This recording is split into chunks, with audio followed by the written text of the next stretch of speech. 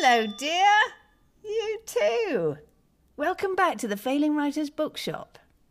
Now, what are you after today? Right, something a bit convoluted? I see. An odd with slightly awkward dialogue. Uh-huh. And a disappointing anticlimactic ending?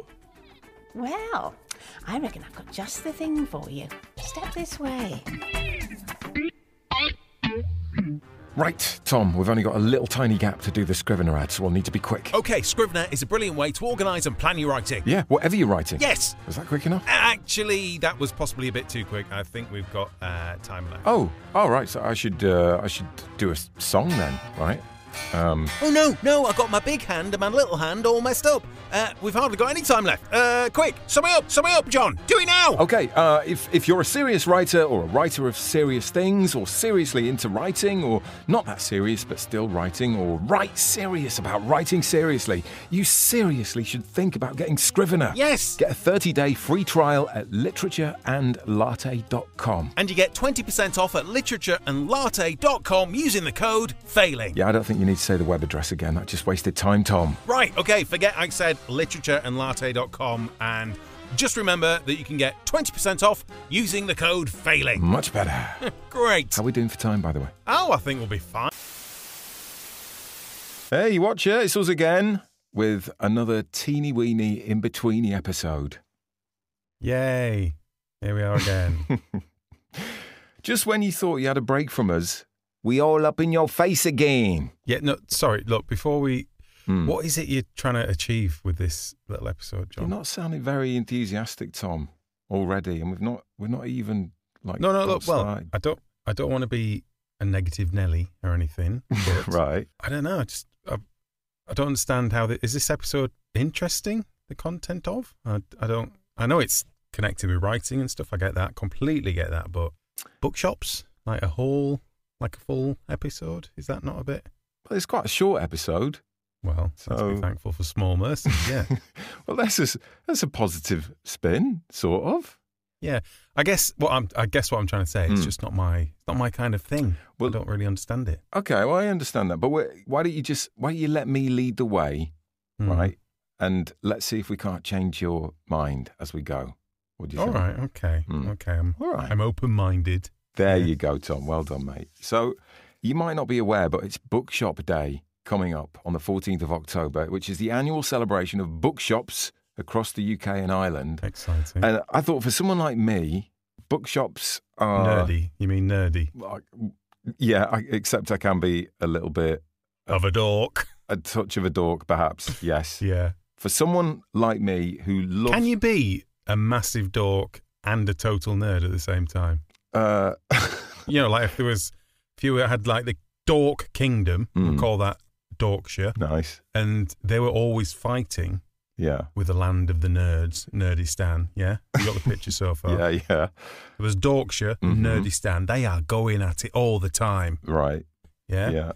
I think then you would be the chosen one that's there to bring balance and unity to the nerds and the dorks. Do you know what I mean?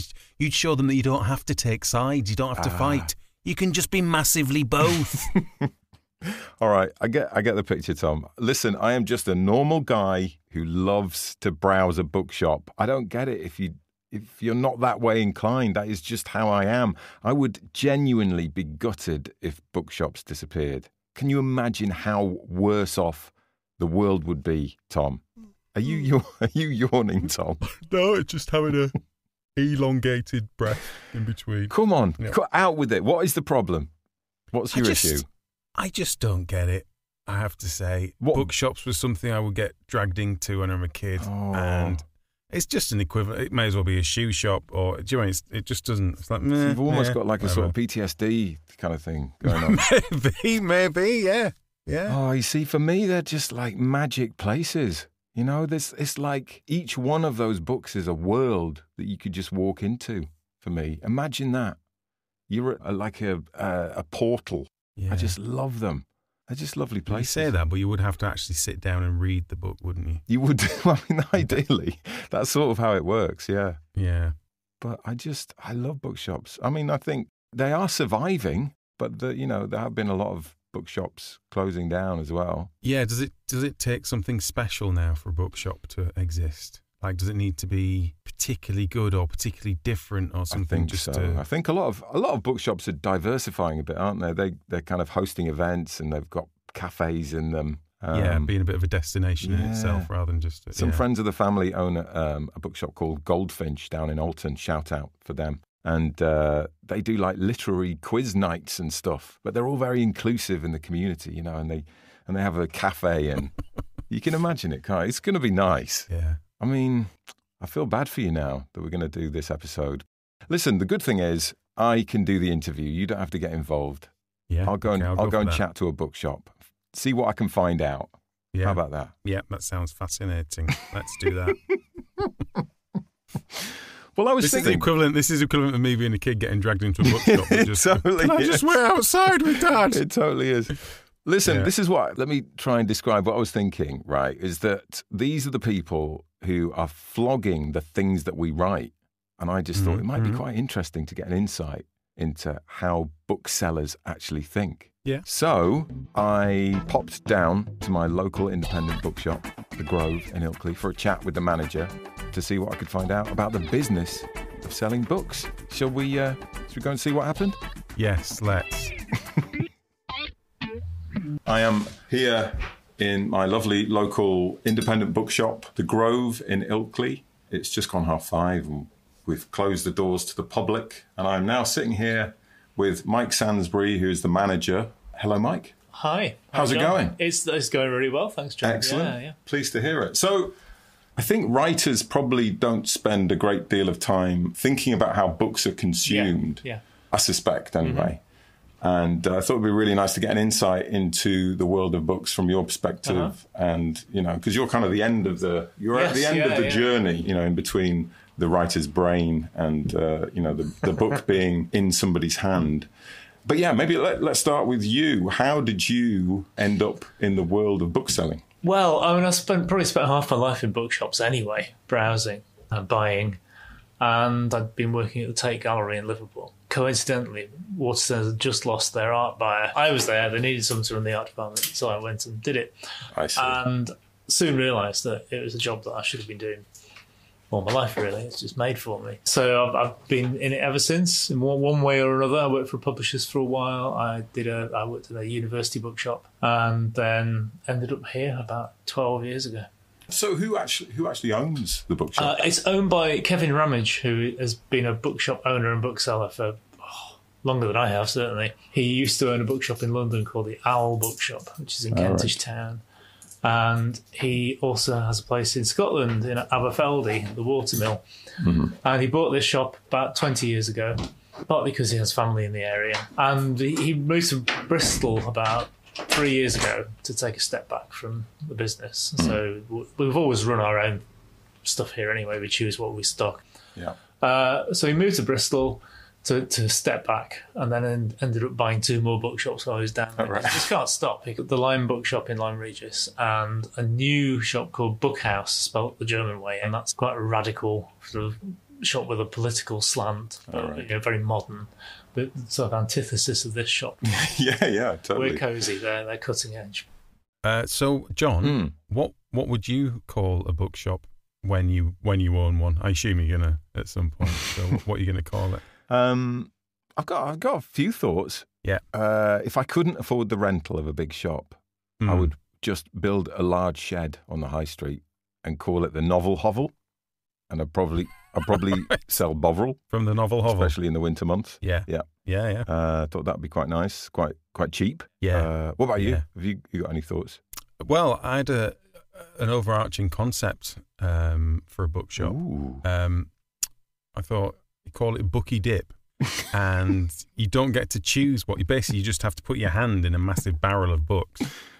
That is good. And whatever you pull out, you've got to buy. That's the book you come out like with. that. That's really good. I mean, all bookshops should do that anyway, shouldn't they? I would go in more bookshops if you didn't have to look at all the books. Yeah, and you just pull one out and you have to read it. Do you know what I mean? If you didn't have to walk around and look at books. You see, there will be some bookshops listening to this and thinking, hey. Oh, we'll have a Bookie Dip in the corner. Hey, Bookie Dip. Yeah. Have you got any more? I was thinking a shop selling only like super up to the minute contemporary fiction, and you would call it the funk soul brother, and in writing underneath in brackets it would be right about now. That's good. Yeah. Good. I thought it was going to be book to the future, but that's good.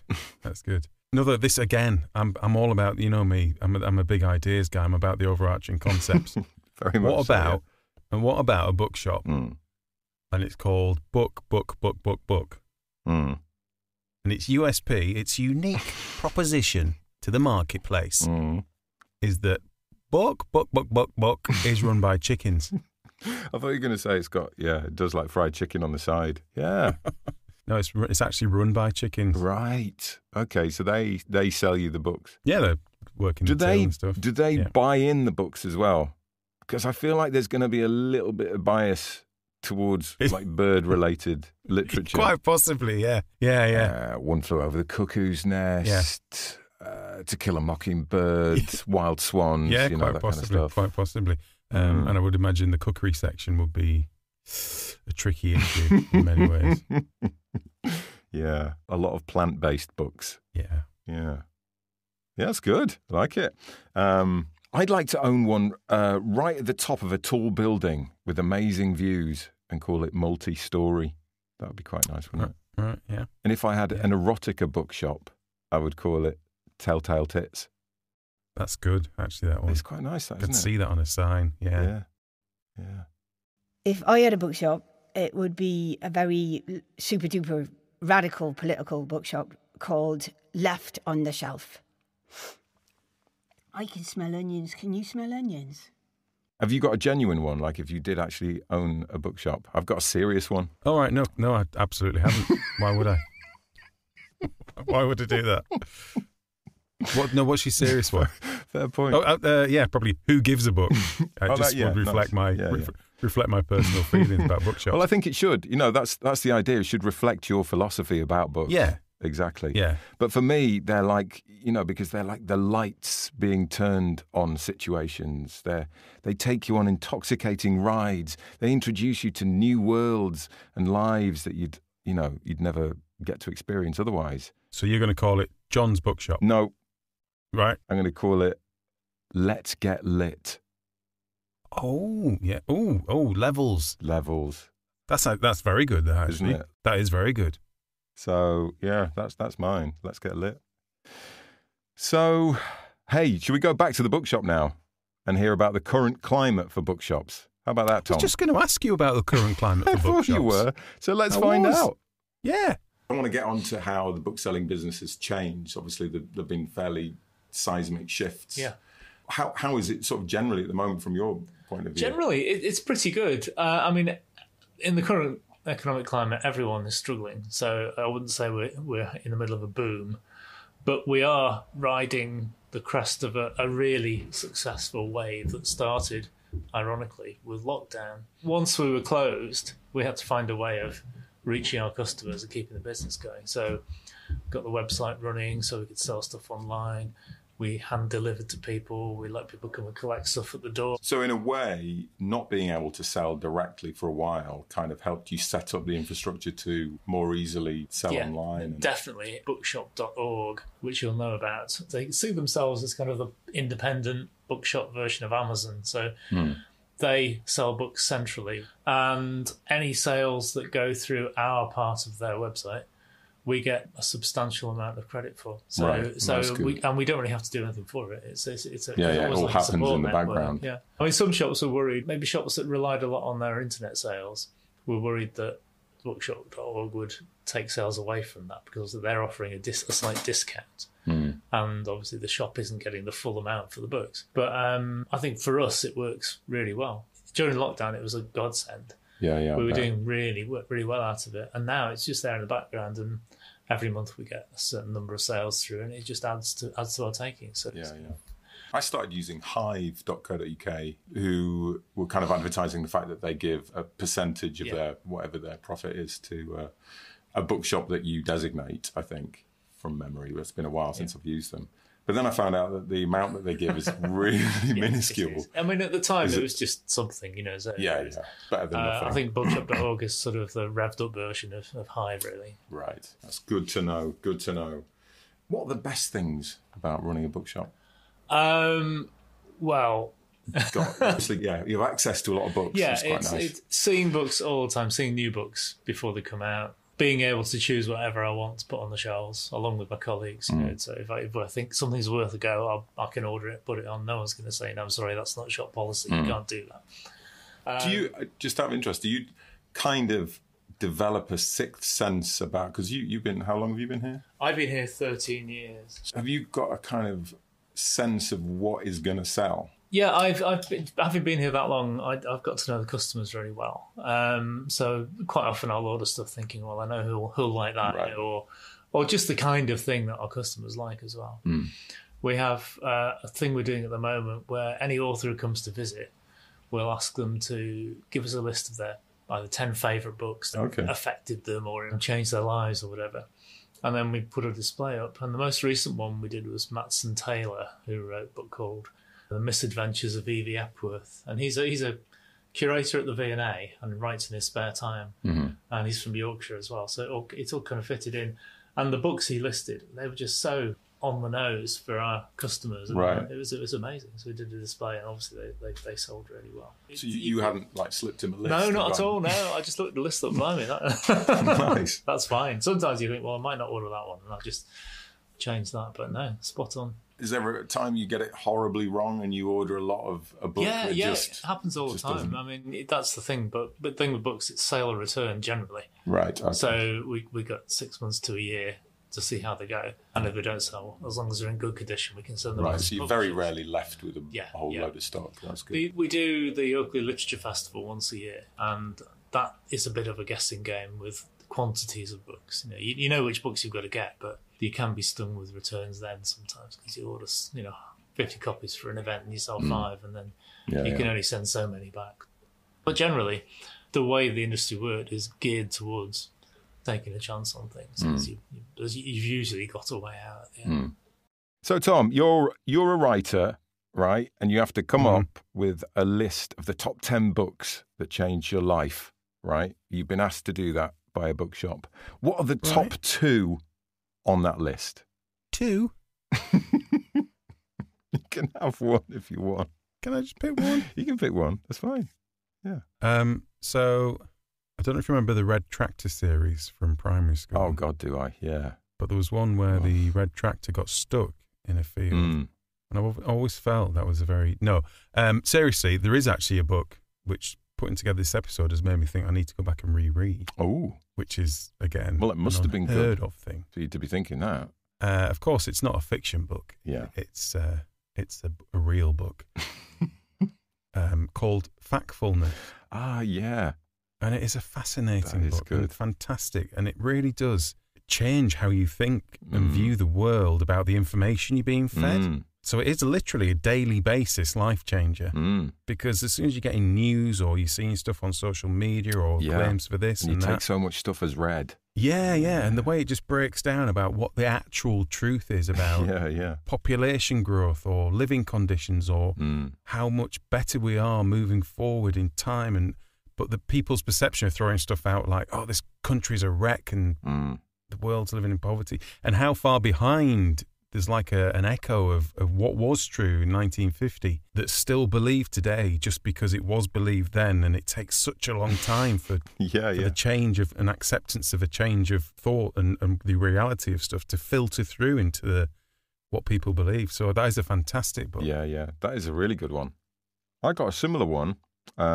Humankind is a similarly changes your perspective in a very positive way. Just makes you realise that people aren't generally as awful as we tend to think they are. Yeah. But that's one of those books that made me come away thinking, I might have to look at my sort of philosophy a bit more, or look at maybe my cynicism and maybe not be quite as closed-minded. Yeah. But it was good for that reason. But the ones that I had, mainly, because I was thinking fiction for this. Yeah, of course you were. Of course I was. But DBC Pierre's Vernon Godlittle would be up there for me. And I think because when I read that, I probably read that about, I don't know, like 20 years ago or something. But that felt like an invitation to write. Do you know what I mean? Just to write in any voice. And as long as your story was populated with interesting people, you basically had a book that drove itself forwards and had an interesting kind of style to it, or interesting voice to it, one that was believable. I thought that was a bit of an eye opener. And the other one, Tom, the other one I would put on my little shelf is, I think it'd be very hard not to put Andy Stanton's Mr. Gum books. Really? Because they were just such a joy to read with the kids, like their faces when Andy breaks the rules of storytelling or just goes a bit off-piste to say something really silly. Yeah, yeah. And I think the child in me, you know, and I think there's still quite a lot of child in me, I think that really appeals to whoever that child is. And that, for the same reason, probably, and I've talked about him before, but Kurt Vonnegut and his books. Similarly, I think the kind of writing that I really love is the kind of writing that is really sort of flexible. It flexes. It feels like it's really freely written. It feels like it's unconstrained by convention. Do you know what I mean? Like someone's come along and gone, this is how you got to write a book. These are the genres. This is the style. You've got to keep them real. And I love writers who, you know, who feel like they can just, I suppose, push the boundaries a little bit. I suppose it's those ones, isn't it, that make you forget you're reading something while you're reading it. You're just in it. Yeah, but in a way, I suppose, with those books, you're really in it, but at the same time, they're making you think about language. Do you know what I mean? So there is a little bit of distance somehow. But stuff that plays with words, plays with literature and your expectations, that always makes me very happy. So there you go. There's my answer to that. Brilliant. So back to the bookshop. Yes. Oh, right. What are you going to ask him now about the load-bearing capacity of a bookshelving unit? No, I didn't ask that, Tom. Right, well, maybe you should. Maybe you should have done. But I did ask about what kind of book sells really well in a little indie bookshop like The Grove, so that we can take Mike's advice and create a formula for the perfect little bookshop book and thus become massive bestsellers. All right, that is very cunning. Now you're talking. So if you had to describe the kind of book that does very well here, like, I don't know, I mean, I know it's an almost impossible question, but if you were to create the perfect Grove book, do you know what I mean? So you're just going to sell tons of them. They're going to fly off the shelves. Right. Well, what am I writing? You're talking fiction here. Yeah. Because it would help if you were a woman. Okay. Not Can work with that. deliberately. It's just, just the way it seems to work. Something with a really strong story. It's got to be really well written. We have a lot of customers who are quite choosy. Some people demand it to be a certain length. So oh, really? Yeah. How much? I'm not going to read that too many pages. I see. Okay, so it's usually about medium. Yeah, 250, 300 pages maximum. Although we've had some massive sellers that were much bigger than that. Beyond that, I mean, they're quite wide ranging, really. But I mean, that's your typical book, I would guess. But maybe set in an interesting place where there's kind of a lot of political action. And, all right. And, maybe a bit exotic. Yeah, possibly, yes. Yeah. Okay. So you're thinking of things like Khalid Hosseini, but not necessarily. And we sell an awful lot of crime as well. But the alternate thing would be you could write cosy crime, preferably set in Yorkshire. That seems to be quite popular. Preferably with a cat or a dog in it. As a key character. Yes, yeah. Brilliant. Oh, that's very useful. Okay, I'll get started on that tomorrow. Oh, I've got one. What? I've got one. What have you got? A brilliant idea. Yeah. For the perfect little indie bookstore novel. Have you? Mm-hmm. Share, Tom. Come on. What does it need to be? It needs to be medium length. Yeah. Can do. I'm not in for writing anything long. It needs to be written by a woman. Have you got a pen name? You just need a pen name. We'll just do a pen name, yeah. Yeah. What else do we need? Pet. Some sort of animal. Some animal involvement. And it needs to be kind of sort of cozy crime. And yet thing, exotic as well, ideally. Absolutely. Yeah. What are you thinking? So, here's my medium length novel. A retired blind vicar quaint, yeah. Yeah, I like that. That's nice. Who's moved to the south of France, John. Of course he has. That's a nice... You can see the scene already, I'm can't there. you? Yeah. Yeah? He's a bit stuck in his ways, is he? Yeah. He's quite English. He is. So the French are a little bit... He's a little bit quirky. Who is little this bit quirky. guy? But he solves murders with his guide dog, John. Oh, that's nice. Yeah? I feel like this has been made as an ITV drama already. It hasn't yet, but it will. It will have been when this has been written. It's really nice. Do you know what it's called? What? Collared. Because the Vic has got a collar, because the dog's got a collar. And what's happening to the criminals, John? Oh, they're getting collared. Oh, Tom. It's a little bit beautiful, that. Isn't it? Isn't it? You can see Can you see the cover? Oh, my God, can I see the cover? It's got that the title's got the embossed writing, but it's got that kind of... It's just got two collars next to each other. That's it. That's all you need. Nice little French background. Yeah. A little bit of a watercolour background. Tom. And it's really bright colours. Yes. Yeah. That is a pick-me-up in the airport bookshop. It absolutely is. Yeah. See, we were talking about high concepts last week. That's a nail on. Yeah. That's really lovely, Tom. Well done. There we go. I've learned something today. What's yours? I don't think mine's as sellable as yours. Mine's gone a little bit more... I thought for a second you were going to say mine is exactly the same. How freaky is this? Literally. That would be mental, wouldn't it? How weird is that? It is a medium-length novel, obviously. Good. It's by Catherine Karavuska. I thought that sounded a little bit mysterious and exotic, but also a bit literary, you know. Mine is it's a bit less genre-led. It's a bit more literary. Yeah. No, you could argue, Tom, that my novel is a little bit more serious than your novel. Okay. Yeah. A bit insulting, because, yeah. Okay, imagine this, Tom. Prague, March 1939. Anna, who's recently returned from where she's been studying in England, inherits a badly run bookshop from her father, who has just died mysteriously. You picturing that? Yep. The bookshop's been in decline for years, right? Because her father has seemingly become increasingly distracted by other things. But not only does she inherit his bookshop, but also his pet pig, Kafka. I didn't get pig. My brain was going, I was thinking maybe it was a parrot. I could see a parrot in the bookshop. No, pet pig, dog Kafka. was too obvious, but wow. Very intelligent, very loyal, pot-bellied chap. And she's reorganising this ridiculously disorganised bookshop when she finds behind some boxes of books a small door hidden at the back of the shop. And it leads down to a cellar where she finds more books, but these books are kind of weird. They're like ancient books with strange symbols on them. And there's also another door in the cellar at the back of the cellar with similar symbols engraved upon it.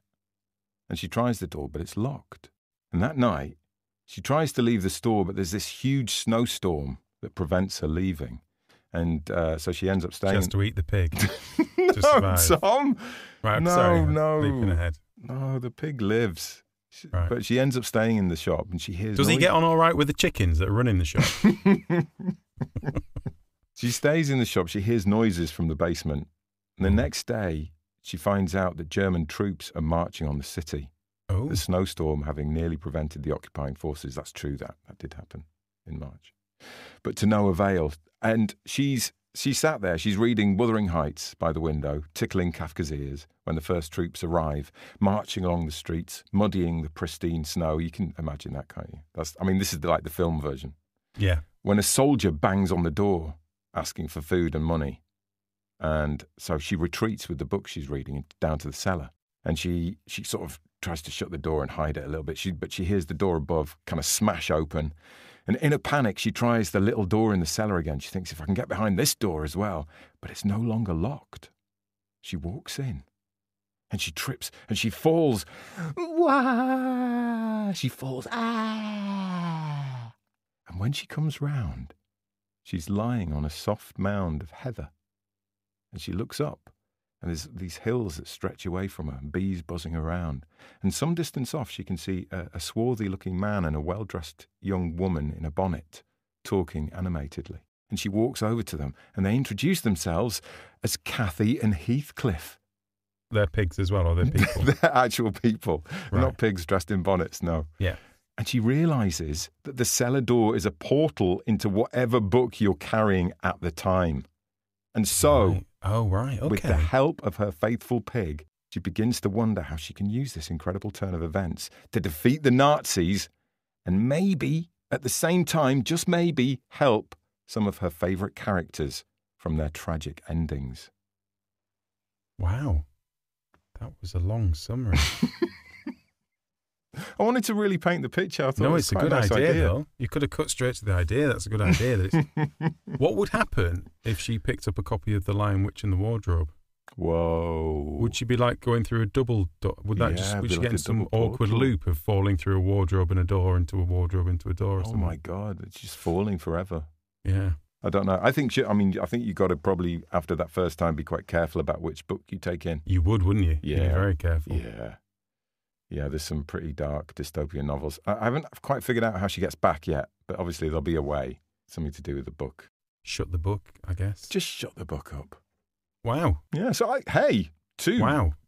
quite interesting stories there. Yeah. What are you going? What's the working title? Haven't got that far, Tom. You got anything? I mean, you could just call it the Bookshop. That's not very interesting. The Bookworm Hall. The Bookworm Hole. Yeah, good. So, listen, should we go back to the Bookshop?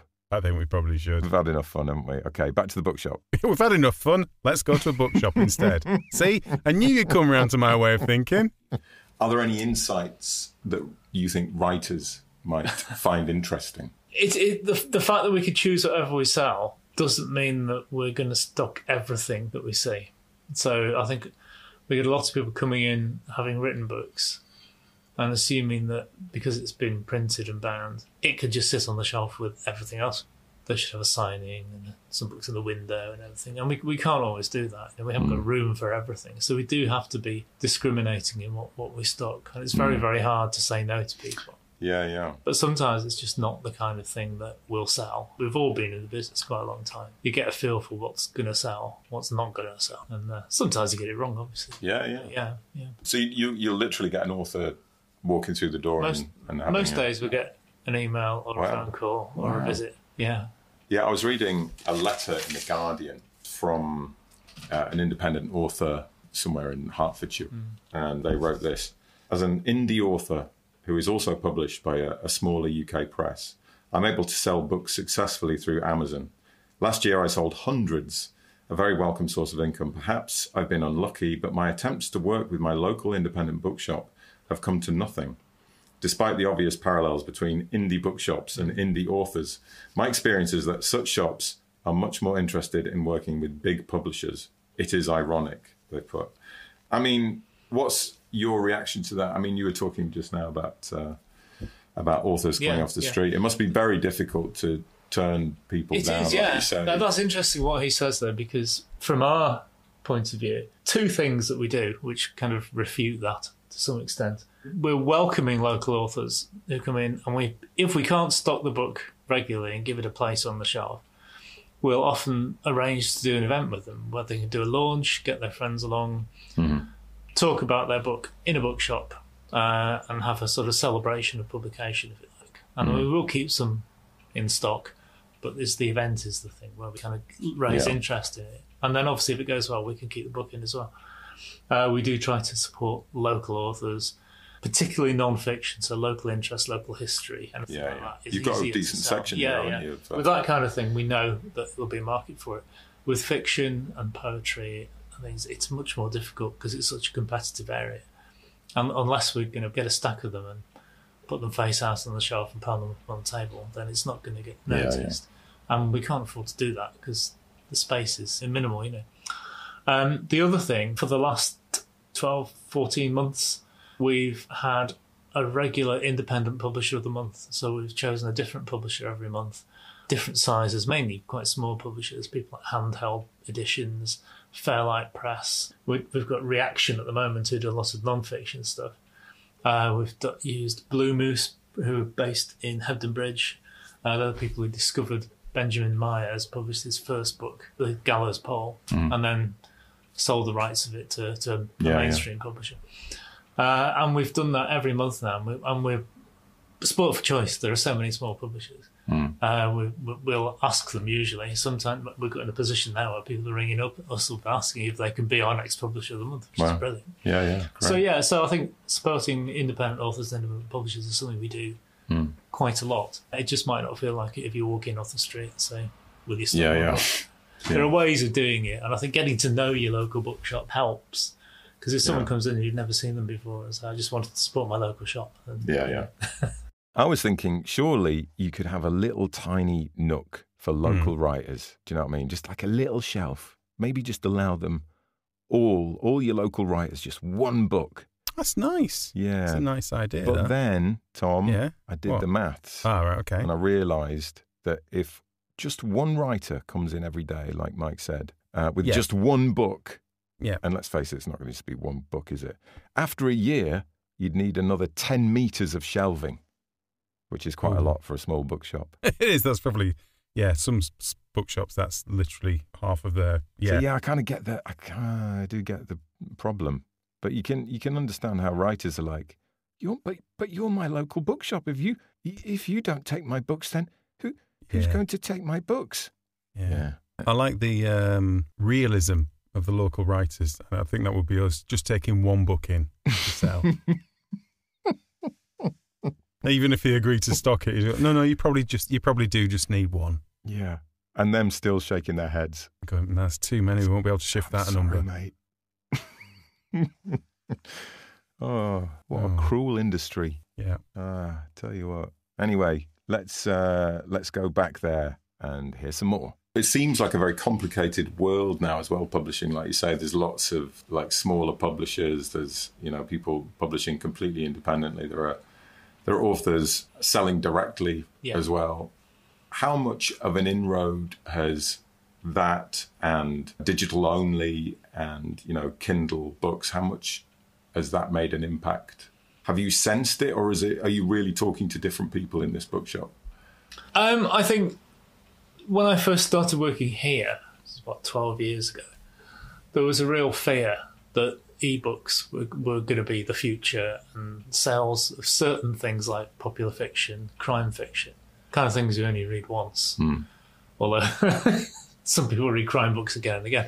But it's the kind of thing you can read again, isn't it? You sort of forget who the killer is. Like 3 years later, just read the same book. That kind of thing, that'd be the first thing to go, probably. Travel guides, things like that, because people would just have them on the screen. And there was a bit of a blip for a while. And then I think everything found its level, and people were using Kindles and devices, not just for books, but for other things as well, for games and whatever. So it just became like an entertainment system rather than just a book replacement. And also, people missed the physical aspect of books, the smell, the feel of them, the opportunity to browse in a shop. And the publishers reacted by improving the kind of standards of presentation of books. So the covers were more colourful, they were brighter, they were more interesting, using different artists and designers. The classics is a really good example, which I often give. 15 years ago, you went to the classics section of a bookshop, and it's just the black spines of Penguin classics. And that was it, really, with a few paler Oxford ones in there. And now you look at it, it's one of the most colourful sections in the shop. They're always trying new ways of livening up classics and having cloth-bound books, making it something you want to hold and keep. And so it's a book as object as well as a book itself. Yeah, it's a bit similar to the return of vinyl, isn't it? It's like the analogue version in some ways. It holds more value somehow, doesn't it?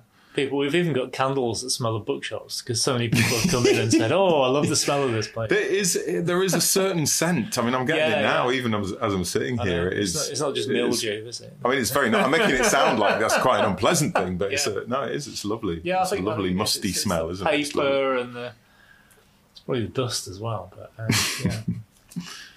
You know what we should do on the back of that? We should, Tom? We should create our own range of candles for writers. Yeah? Yes. Specific for writers, fragrances. We could start another podcast. Call it the Fragrant Writers Podcast. Oh, that's nice. Couldn't we? Yeah, we should do that. Yeah. What candles? What smells would you have if you have a range of candles? I don't know. Library dust. You know, it smells of that kind of foisty book. On that, you could have a candle that's just called Shh. That's nice. Kind of that library. Maybe it's like so powerful it makes you gag a bit, so you can't speak. Yeah. I don't know, what other flavours could we have? Well, you could have famous books. Do you know what I think? If there was a range of famous books, they would really sell, wouldn't they? Yeah, they would actually. It's exactly the kind of thing that would sell.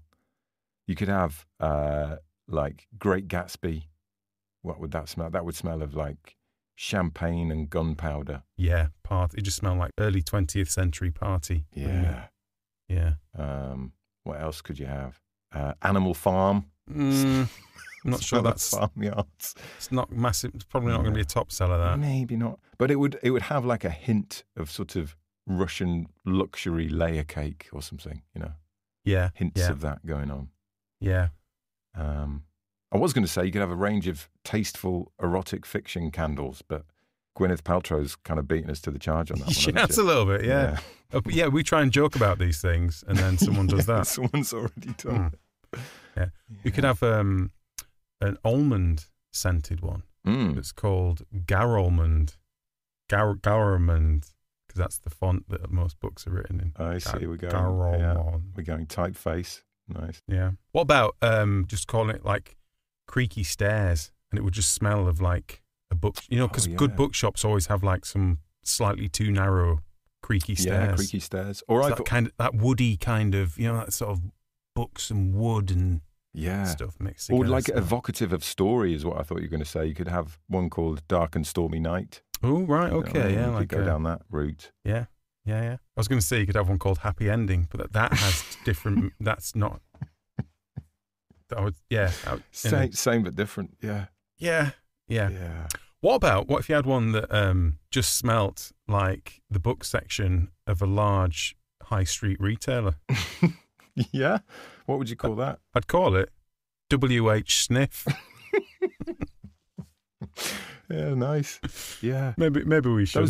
Those lost places that you miss, like Woolworths, for example. I mean, that's that you could say. Yeah, if you had old. Do you know what I mean? C&A, Woolworths, Blockbuster. Oh, that'd be nice. Yeah. Did they have distinctive smells? Maybe we should. Maybe we should move into like the sort of men's fragrance market. Yeah. Blockbuster for men. You can see it, can't you? You can. And I tell you what, who'd do a good job of doing those little, do you remember the Penhaligon fragrance things that I read out to you? Oh, yeah. We'd be good at writing them, mate. Yeah. Anyway, I think it's probably time to go back to the bookshop. Yeah. I don't suppose you've ever thought about writing a book, having the insight and the. It's crossed my mind, but I wouldn't know where to start. You know, so I used to do little bits of writing when I was younger, but I just I need to really make the time to do something about it. They will say that if you say you haven't got time to write, then you're not really a writer, because if you need the time, you make the time and find it. Damn, you see that excludes me from being a writer, definitely. Damn. So, Tom, I feel like now might be a good time just to ask you, what have you been writing this week? Because I was thinking if we've both been writing, then we can ignore that comment about being a real writer, because we must be real writers because we've been writing. You been writing? I've been doing a little bit of writing, not as much as I wanted. It's been quite a frustrating week for that, actually. That's annoying. But you have got some in. That's good for a frustrating week. Ticking along. I think the kids' book is up to about 23,000. Brilliant. So it's moving forward. I've got to that bit in it now. It's the bit that is normally one of the many bits that has normally stopped me in the past. Yeah. Of just thinking, this is all a bit boring now. Where's it go? Like, what's... And then thinking, that bit of the start needs to change, doesn't it? This is the wrong... Yeah. Which obviously is what's meant to happen that's the next bit. You just need to get through it to finish. Yeah. Because there'll be some other bits I'm going to write next week that will be kept. Yeah. But so you need to get to those, and they can't exist until you've written the bits that won't be kept. Yeah. And doesn't every writer says this, I mean, phrases it differently, but basically says the same thing. Like, there's always a moment, isn't there? Yeah. Where you just want to stop. You just want to give up. Well, I think it's that thing, isn't the first draft is always shit. Well, yeah. It's everyone's, and I think I set kind of weird, pointless high standard. I think, well, no, it shouldn't be. It should be brilliant. Yeah. I should be able to read this back, and it's going to blow my mind. Yeah. Yeah, no, it's really true. But every single bestseller ever written, there must have been a really shit version of it to start with. Pretty much. So, yeah, keep going, Tom. Well, that's brilliant that you're chipping away. Really good. Hey, Katie and I had a brilliant idea when we were away on our anniversary. Oh, yeah. We're going to, we normally just get a cup of tea and then have a cup of tea in bed for about 40 minutes, have a little chat, maybe do a Wordle, and giving you a little window into Fascinating insight, that, John. Wow, it really is. But we've decided that we're going to write the marriage show every morning. So because the hardest bit of writing, I think, is getting back into the writing when you haven't done it for like a week or 2 weeks or whatever. Yes, you just forget what the hell you've been doing. No, you feel like you need to catch up with it again. You think, exactly. That's taking up time. I can't bother to do that. Exactly. So we said we'll do a bit every day, and that's the only time in our day that we've pretty much got. That you can ring fence and you definitely both going to be there. And And we've been doing it for like 2 weeks now. Oh, brilliant. And we've written quite a lot. Well, it's funny that, isn't it, when you commit time and effort to it, somehow it does seem to make the words come out. Yeah. So that's really my good. little bit of news. That's great, that. Yeah, please. So we're on course then. We're on course. Well, it's a better course. It's been a better course recently, and that's got to be good. Anyway, should we go back to that bookshop? So yeah, maybe just finally, what does the future of book selling look like to you? Whether that's just the Grove or whether more generally, where do you see the industry moving? I think we're always trying to freshen the place up and modernise a little bit, change the kind of books we have in to reflect the audience. A lot of that depends on who the customers are, I guess. Because Ilkley, maybe 20 years ago, a lot of our customers were the older generation. Yeah. So it just depends really on how Ilkley develops as well. I mean, we try to get involved more in the community. We had a bookstall at the Pride event at the King's Hall last year. We just had a display, which someone manned for us this year. We thought we'll go there and be there in person. And it was really successful and kind of kicked back into the shop as well because people were coming in. So everything we do is really try and get people to come to the shop, really focusing on the physical side. Anything we sell beyond that is a bonus, so it's online sales. But also social media. We're working more on social media, doing more stuff with that to try and reach out. What platform? Just all Instagram, Twitter. We do have Facebook, but we don't really do much of it. And who mans that? Because that's almost a full-time job if you were to, We take it in turns with Twitter. Instagram, we've got Emily who works there. She has started taking over that and doing great things with it. You can tell that more people are looking at it and being involved in it. So and trying to do more events as well. We got a bit carried away recently. We ended up doing about 6 events in a fortnight. I think we need to pull back a little bit and just do maybe a couple a month. Because it gets different people into the shop. People wouldn't normally come here. And then they go out and tell their friends. And then they say, I didn't know you did these events. And then if you do a range of different ones, then there should be something for everyone. We've had some popular crime. We've had some local interest. We've had poetry. We've had there's a performance poetry event coming up this week. We had a novelist a few weeks ago. It's just anything we can find that will appeal to a range of people, I think. And we were talking before about having writers group in here as well. Yeah. How does that work? Is that just a once a week, once a month? That's once a month. We're thinking about having other things. We've always thought about a book group. Well, that's difficult because book groups tend to be groups of friends and they like to do it in their own houses.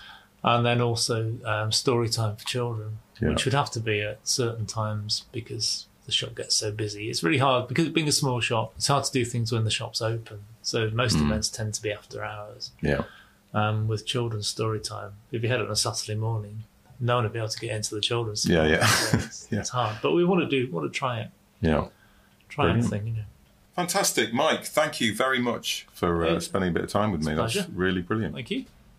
So there you go. That was my little chat with Mike at the Grove. Thank you very much, Mike. Yeah, very cheers, lovely Mike. of you to take some time and chat with me. Just want to give a little shout out, actually, to Emily, who was mentioned there, who, and this is very weird, Tom, Emily is the very same Emily Devane who won the Bath Flash Fiction Award in 2017 with a very brilliant piece called The Hand That Wields the Priest.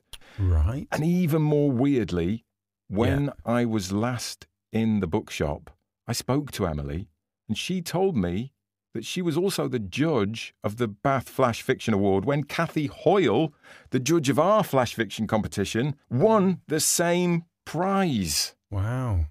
How weird is that? That's quite a small world, isn't it? A little loop, isn't it, that? Yeah, very strange. Yeah. I was thinking, wouldn't it be brilliant if Emily entered our competition and then ended up winning it with Kathy? See, that's typical you, John, showing lack of ambition there, isn't it? That's not what should happen next in that loop. The next thing that happens in that loop is that you win the Bath Flash Fiction Award, isn't it? Oh, wow. Well, yeah, I'm not going to imagine that, am I? Keep the circles doing. That's what you do. So that's what you need to do.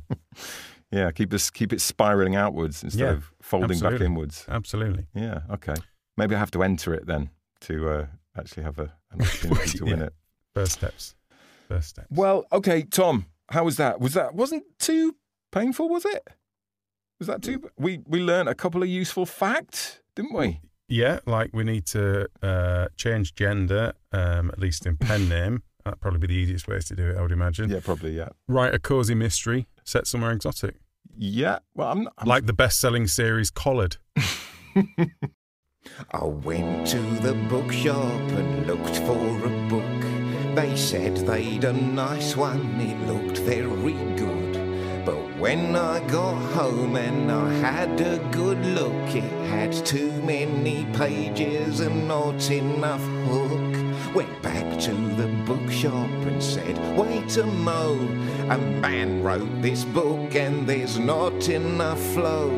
There's no cockapoos or burgomascos. They told me in no uncertain terms just to go piss off and stop wasting their time.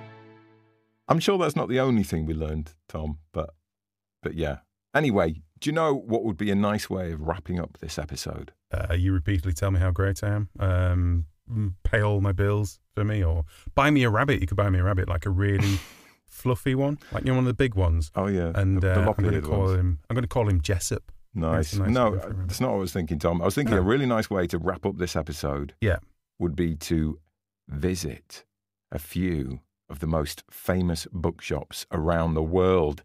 The bucket list of bookshops. But obviously we can't do that right now, listeners. So join us next week when we've had a chance to go around the world. So have you booked us tickets and stuff for this? Are we going to... not exactly.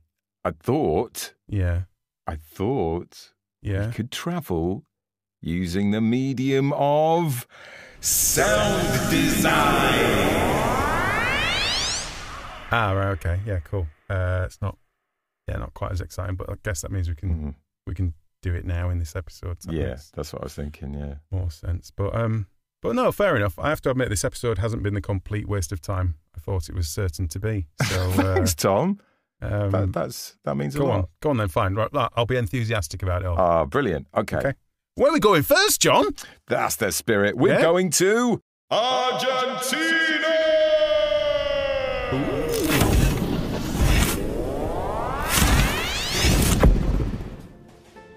Whoa! Look at this. This is cool, John.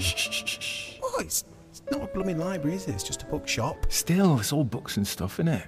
So bit of respect. Oh yeah. Sorry, books. But you're right, Tom. It is cool. This is the Ateneo Grand Splendide, tucked away in the trendy Recoleta neighborhood of Buenos Aires, Argentina.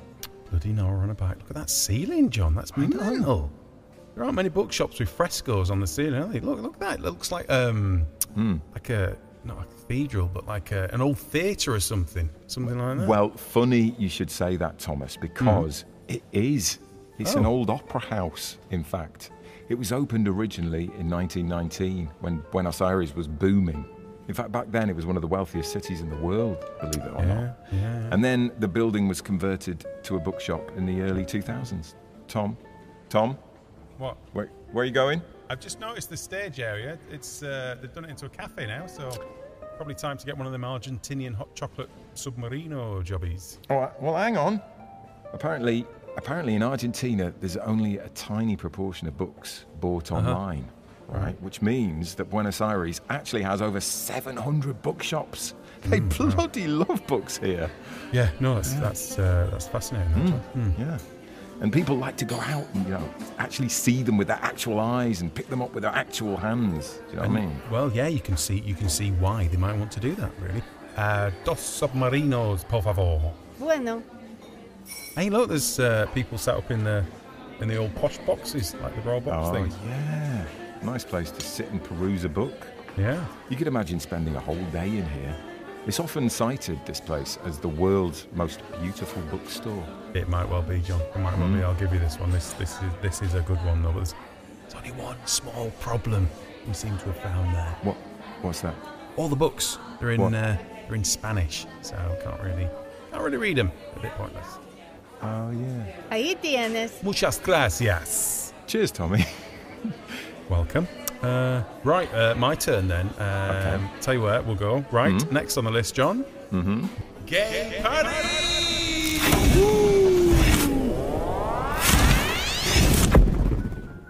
Oh, come on. Look at that. Spilt hot chocolate all down my T-shirt. Hey, I think I know this one.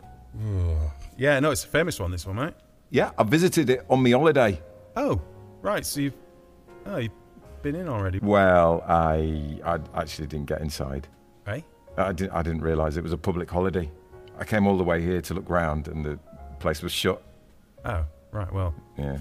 Come now, my friend, explore Shakespeare and Company. Well, thank you very much. Isn't it nice? Yeah, I mean, obviously, you did try and visit, so you might be familiar with the history of Shakespeare and Co., John.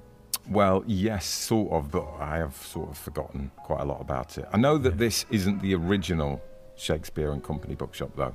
No, that's right, completely right. It was named after the original shop, which was opened by Sylvia Beach, who famously took a chance on publishing James Joyce's Ulysses. I don't know if you've ever heard of that book, John. It's quite famous in its time, That's Sylvia Beach, yes. And also encouraged and promoted Hemingway's first book. Again, I don't know if you've heard of Ernest Hemingway. But yeah, she began the whole philosophy behind Shakespeare and Co. that I guess continues today, really. A bookshop and lending library that supports writers. So, and obviously because of that kind of vibe, it drew famous writers from around the world, really. So what happened to it, the original one? Well, the old World War II got in the way. So when Paris was occupied, it kind of... It had to shut. Yeah. Damn. So this shop is kind of a reincarnation of the spirit of the original. Yeah, absolutely. I mean, the original one was just around the corner, really, about sort of a kilometre away, so... That's very cosy, isn't it? Just stand there, Tom, in front of the piano, and I'll take a photo of you. Okay. No, pas de photos, s'il vous plaît. Sorry? He said no photos. So. Oh, je suis désolé. Yeah. Oops. Very secretive here, aren't they? Yeah, I think they don't like it because tourists just come in, take loads of photos, and then bugger off again. You know the sort. Oh, what, like us? Well, yeah, kind of. Yeah, pretty much. Fair point. So when did this Shakespeare and Company open? So this one was opened by an American ex-serviceman called George Whitman. He opened another English-language bookshop here, just across the river from Notre Dame, called Le Mistral in 1951, I think. And so a bit like Sylvia's place became sort of like a hub for writers. So Ginsberg, Burroughs, Bertolt Brecht, James Baldwin. Ooh, big names. Yeah, apparently Sylvia Beach, being a friend of George Whitman's, handed the name over of Shakespeare and Co. to him not long before she died in 1964. Very generous. So when she did, he changed the name to Shakespeare and Company in homage to her original shop on the anniversary of Shakespeare's birthday, which is a nice little touch. Lovely story. Yeah. So, sorry, it might sound like a bit of a weird question, but I couldn't help noticing, Tom, what's with the beds? Oh, yeah, the beds. In all the little nooks. One of the tenets of the original Shakespeare and Company was that it wanted to support writers, like we said, but especially like the proper struggling kind. Like us again. Yeah. No, but like the proper struggling, destitute writers with talent and an urge to write. All right, not like in many ways, not like us, no. But like a lot of writers, I guess. Do you mean there's not an easy living to be made from it? But if you're a writer and you find yourself in Paris with nowhere to stay, Shakespeare and Company will let you stay here in exchange for helping out around the place. Oh, nice, right? Yeah, got you. Proper bohemian. Yeah. And the people that stay, they're known as tumbleweeds. Oh, that's nice. That explains that sign there. Be not inhospitable to strangers, lest they be angels in disguise. You never know, do you? You never know. Exactly. But actually, I'm a bit tired after all the whipping around travel. It does kind of take out, doesn't it? So I don't know. Do you think we'll be all right if we have a quick kip? We don't have time for that, Tommy. Why? What are we doing now? We're off to Portugal!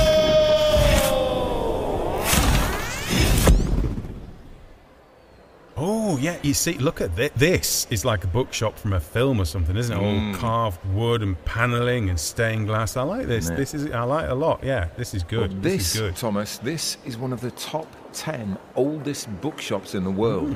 Livraria Lelou in Porto. Wow. So all these books are like hundreds of years. That's amazing. So is this like an ancient copy of Harry Potter and the Prisoner of Azkaban? That's wow. No, everything's... Tom. No, I'm not. Look at this. What I'm old. Look at this, John. What's that? It's probably 1,000-year-old first edition of 50 Shades of Grey. Oh, it's amazing. Yeah, probably, yeah. All the old books. Wow. Pretty cool, eh? Glad you came. Oh, absolutely, yeah. Yeah. And do you know what? Speaking of the wizarding world, Tom, these amazing steps here up to the gallery are apparently the actual inspiration behind the moving staircases at Hogwarts. Oh my God, the stairs move as well. That's amazing. Well, no, not. What were you saying about bookshops being magic? You're right, aren't you? Yeah, that's right. Yeah, probably. Yeah. Yeah. Wow. Fair enough. Brilliant bookshop. Well done. Yeah. And because we've magicked in here using magic, we actually don't have to pay to look around because we've kind of snuck in. Do you know what I mean? What do you mean pay to get to look in a...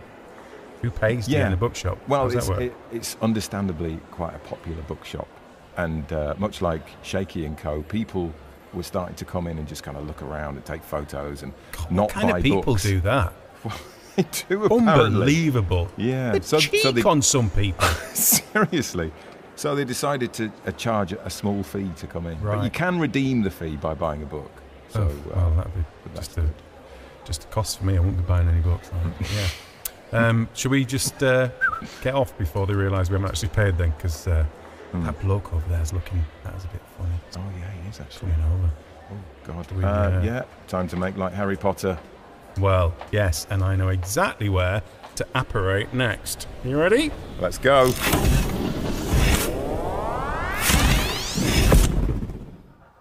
Oh, look at this. This is very quaint. Whoa. This is nice. What's happened to your voice, mate? Hey? Your voice? I don't know. It's weird, isn't it? I think that last teleportation seems to have blocked all my sinuses. Right, yeah, no, that can happen. Right. The only major downside of teleportation, really, that and occasionally turning inside out, apparently. So could be worse.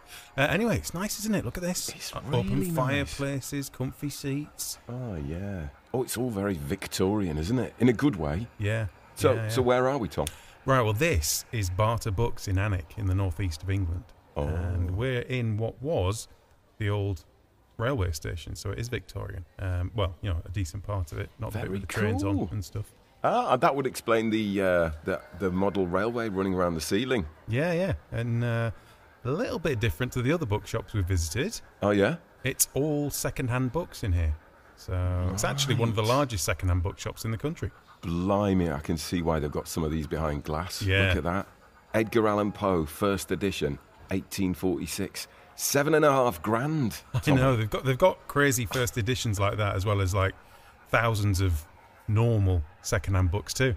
All right. So is the idea that if you've got some decent books that you want to get rid of, you can bring them in and they'll offer you barter credit so that you can spend it on books? Yeah, exactly that. But they do have a bit of a list on their website about the stuff they really don't need or want. Right, yeah. I think they must have had a lot of people trying to give them a lot of common books that you just... Right, fob them off. Can't do anything with, yeah. You only need so many copies of Dan Brown, don't you? Yeah. Is that number less than one, maybe? Yeah. Anyway. I like it, Tom. I like it a lot. I bet you're surprised about that, aren't you? It's just got a proper feeling to it, hasn't it? It's got the feels, this place. Yeah, it's just a lovely spot to hang out. And they've got all the little different rooms, the cafe, the open fires. It's a bit of an oasis, isn't it, from the outside world? I'm sensing some enthusiasm from you, Tom. I mean, in a way, all the bookshops have been a bit like that, haven't they? Yeah, you know they have, yeah. So... does that mean that I've managed to change your mind on the whole bookshop thing? Are you starting to appreciate the magic now, Tom? Yeah, fine, I get it. Books are mystical, fancy-schmancy things, and the bookshops are like their understated temples, celebrating their very existence and giving nerdy bookworms, John, somewhere to worship. Come on. You see, that's it, Tom. That is it.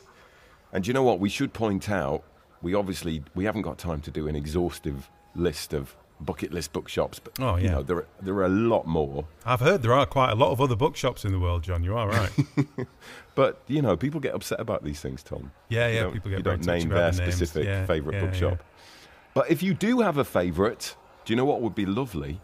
If our listeners send us the name, maybe a photo of your favourite bookshop to our socials, Twitter, Instagram, Threads, whatever, at Failing Writers. Don't forget to tag the bookshop in too, and we could try and get a little bit of a sort of an online loving for bookshops going. Oh, yeah, that's what I mean? nice. That's a good plan, that, because That'd be nice, wouldn't it? With the big online booksellers being around, it's more important than ever, really, that we don't go neglecting our local bookshops. Quite right, Tommy, 100%. Well, you know me, John, I'm a massive bookshop fan, so... Now? Yeah. Brilliant stuff. Right, well, that's probably it then, isn't it? I'm going to go home. Okay. How are we getting back? Well, I live just down the road, so I'll probably just get a bus, to be honest. That's why I thought I'd bring us here to Barter Books last. Near home. All right. How am I going to get back? Well, can't you just use the travelly swooshy thing? It only works with bookshops. Oh, I didn't know that. Well, just go back to your local one then, where we were talking to Mike. What, the Grove? Yeah. I suppose I could. It'd be a bit awkward, though, just turning up back there. It'd be fine. Nah, come on. Well, thanks for listening, everyone. Hope you've enjoyed the episode more than I have. Oh, I did enjoy it in the end, John. I'm pulling your leg. Good. See you next time on the Failing Writers podcast. And don't forget, next episode is a big one. It's when we find out who won our £500 flash fiction competition in association with Scrivener. Yeah, don't miss that. It could be you. It could. And then if you don't listen to it, you'll never know that you won our competition, which would be really sad. That would be so sad. It really would be. Although, to be fair, we'd no doubt email you the following week. And we'll probably. That's not an excuse not to listen, though, is it? Exactly, Tom. Exactly, Tom. We need those download numbers. Absolutely. Get listening. Listen to it twice, you buggers. Yeah. Anyway, we should head off. Thanks again, everybody. See you soon.